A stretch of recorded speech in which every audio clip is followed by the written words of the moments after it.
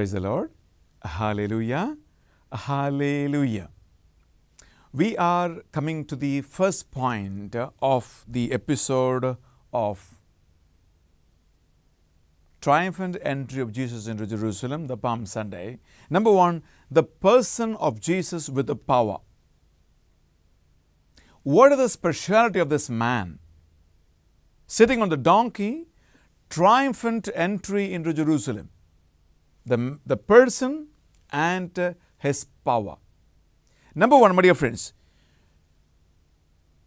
the Gospel of Matthew, Mark, Luke and John, all the Gospels very well give an account of this entry into Jerusalem. Which means to say, a very, very important historical fact is this. Second thing is, Jesus as a person has become very, very famous with he raising Lazarus from the dead. In Bethany and the entire surroundings, including Jerusalem, the incident of Lazarus coming back to life has made him really famous. And the time Jesus selected is, as I told, one of the important feasts of Jews, the Pascha, where thousands and thousands of people from all over the world are gathered in Jerusalem, and this man Jesus has selected that particular time to reveal himself to the whole world and especially to the people. And as a person, he is all-knowing. He is all-knowing.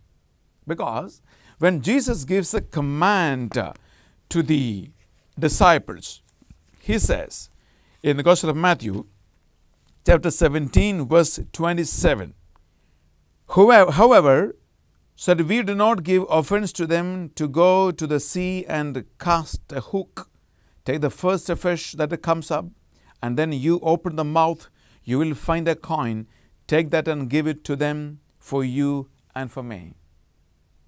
Jesus declares that the coin will be found in the mouth of the fish when he goes and puts his hook. The knowledge he has. He told the apostles, go and you will find a donkey with his calf tied over there, untie and bring it. If somebody asks, say that the master needs it. The foreknowledge of Jesus about the things that are going to happen, the things that exist, the personal presence of Jesus. Secondly, my dear friends, the power that he has it. Jesus says to the apostles, go and you will find a donkey and its calf called. Untie and bring it here. If somebody asks, why are you doing this? Say that the master needs it. My dear friends, I want to ask an interesting question to you.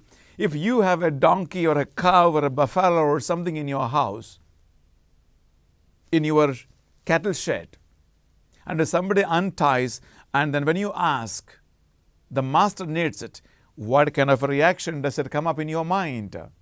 But here see, what a power, what authority in which Jesus is saying, say to them, the master needs it, the authority and the power that he has it. And this authority and power, Jesus speaks in a letter to Philippians chapter 2, verses 9 to 11, if you read, interestingly, and every tongue must confess that Jesus Christ is the Lord to the glory of the Father. It must be done. That every tongue must confess that Jesus is the Lord. The power that belongs to him. My dear friends, in his power, he uses the material things. In his power, he uses the people. In his power, he uses everything to show that he is supreme and he has a power over the nature, over every created things, for he is the Son of God. Praise the Lord. Hallelujah. Hallelujah. When Jesus was feeding the 5,000 people, a small boy had 5 loaves of bread and 2 fish.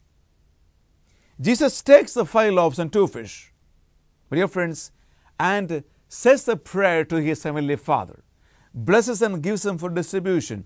These 5 loaves, 2 fish turned out to be a food for 5,000 people.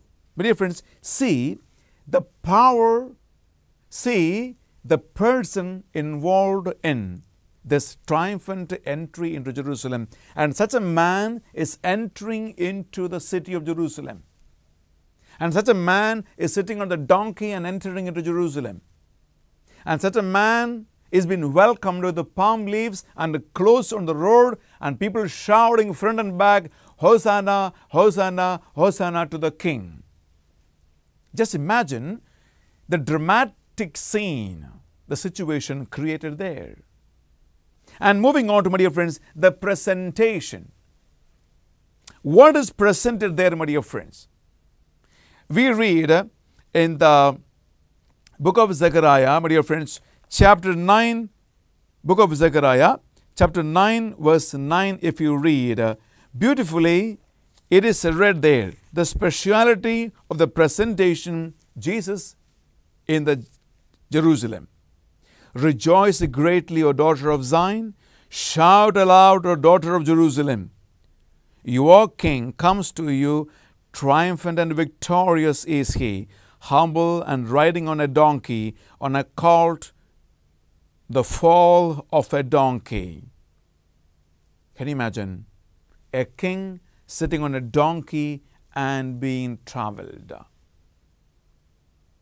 Jesus said in the Gospel of Matthew, chapter 5, verse 6, blessed are the meek and humble of heart, for they shall be comforted. There's a blessing, a blessedness in being meek and in being humble, my dear friends. Now, in his humility and in his nothingness, what Jesus is able to say, the others are not able to say. Jesus spoke of a kingdom. Jesus spoke of a kingship. Jesus spoke of an authority. Jesus spoke of a power which neither the Pilate, nor the Jewish authorities, nor the scribes and Pharisees, not even the people could really understand. When Pilate asked a question to Jesus, are you the king of the Jews? He said, I am. But my kingdom does not belong to this world.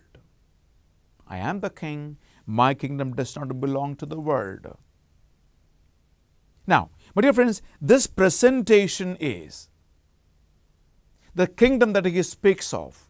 The power that he speaks of is a power, a kingdom that delivers people from the clutches of sin, number one,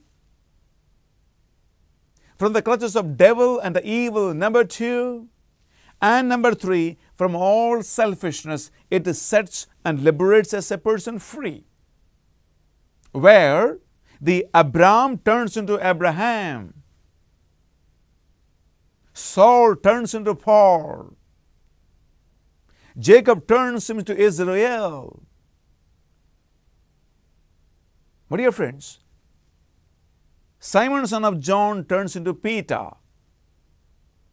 What a change. This type of a real presentation is what the spiritual purpose of this triumphant entry of Jesus into Jerusalem. And finally, my dear friends, the purpose. The purpose. The purpose is only one. John 1:29, John the Baptizer pointed out to Jesus to say, here is the Lamb of God who takes away the sins of the world. In every kingdom, the soldiers and the people die for the king. For the king is everything for them. But here we have a king. Here we have a kingdom where the king dies for the people. The king dies for the sinners. What a contrast here, my dear friends. Soldiers and people die for the king, to protect him, to serve him.